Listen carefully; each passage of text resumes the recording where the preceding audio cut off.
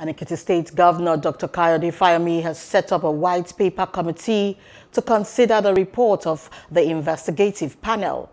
The state government set up the panel to investigate the circumstances that led to the hospitalization of some students of the College of Health Sciences and Technology, Ijeru, Ekiti last month. The investigation panel is chaired by the Commissioner for Health and Human Services, Dr. Olabanji Filani.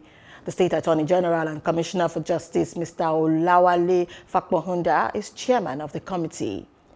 Other members include Dr. Folake Olomojobi, Permanent Secretary, Ministry of Education, Science and Technology, Bayo Fayemi, Permanent Secretary, Office of Establishment and Training, Akindele Ario, Director, Pension and Inspectorate Secretary.